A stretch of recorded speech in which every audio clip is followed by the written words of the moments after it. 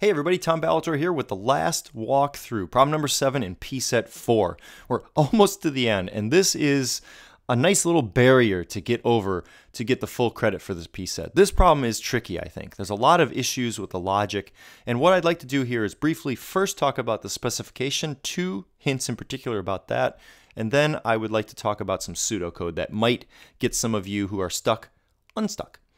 Okay, let's take a look at the specification, which I know you've already read, but there's a few things in here that I think are important. First of all, inside this hints about the output.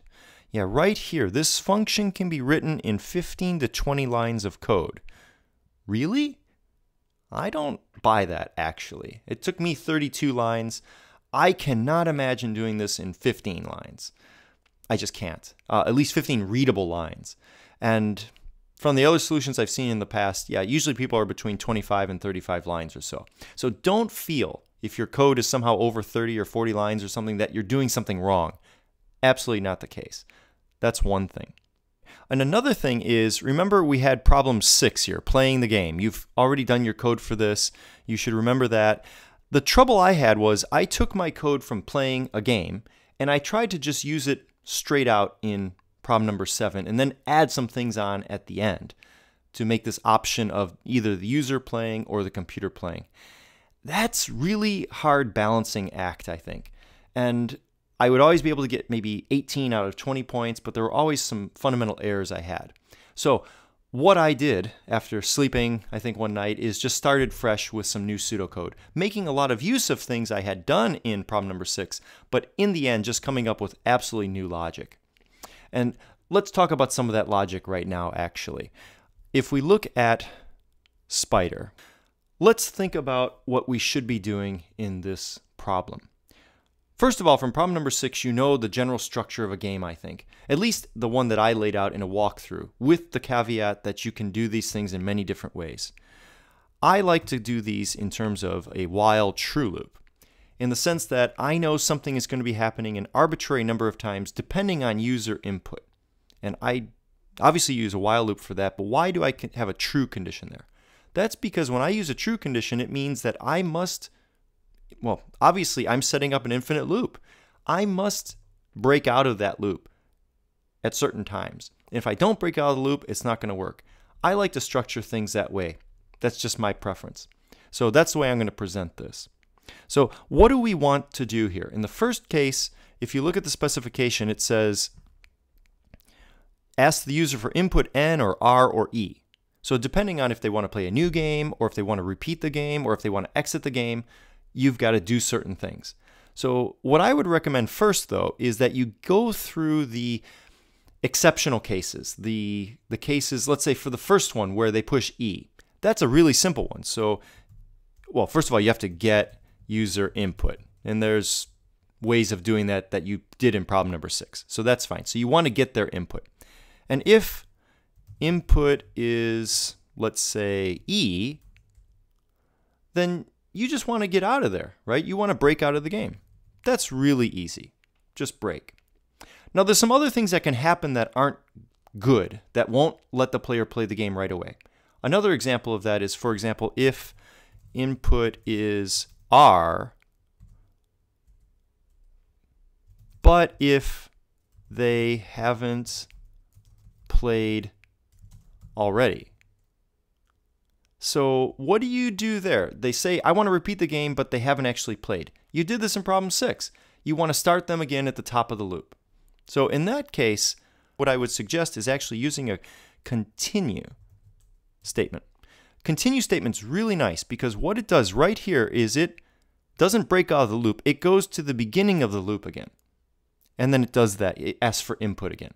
So this break and continue sort of set of options in while loops are really my go-to for these sorts of problems. What else can happen here? They might put in some garbage sort of answer that doesn't really make sense, right? They might type in Scrabble. So if the input is not valid, and what does that mean here? If you've gotten to this point, if it was E, they would have broken out. So you don't have to test for E. If it's R, you've already tested for that. So basically, the input is not N. then you want to do something. You want to say, hey, I didn't understand your input. So if it's not valid, I would say if it is not N at this point, then, again, warn the user, let them know that that's a problem, and then prompt them again. So you might want to continue. Again, this concept of going back to the top of the loop where you're getting the input. So to me, that's a really nice crisp structure for getting the input and making sure there's no problems. So if you've made it through all these statements, and if you haven't gotten caught on any of them, that means the input was something valid that you can be using. So what do you want to do then? The next thing is that you have to enter a new game in which you're going to be asking, is the user playing or is the computer playing? Okay, so if you want to enter a game and if you want to get input from the user, how do you do that? Well, we've had some pretty good examples for that, haven't we? We got one right here. You can use that same structure, I think, and just start a new sort of sub-game within the larger game. Okay, so get user input, but this time the input is about, I got to tab that over, sorry. This time the input is about, do they want to have the computer play or do they want the user to play? And again, when doing this, I really like to test first if the input's valid or not. So if they've given you something that's not a C or if it's not a U, that means you got to ask them again. And how do you do something like that? Well, if the input is not valid, you want to warn the user. So if it's not C or U, you want to warn the user, and then you want to ask them again and make sure that they type in a U or a C, or maybe a Control C if they get so frustrated, right?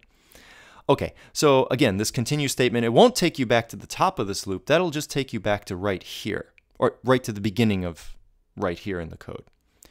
Okay, and let's say you pass that. Let's say you've gotten past that and you've gotten some good input. What do you want to do?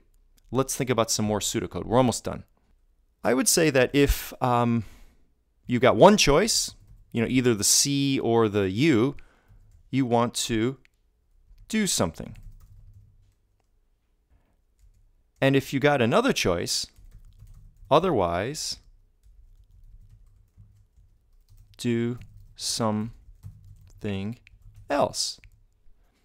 And those are, I think, the basic steps that will get you through one possible implementation of this code. There's many different ways of doing this, of course.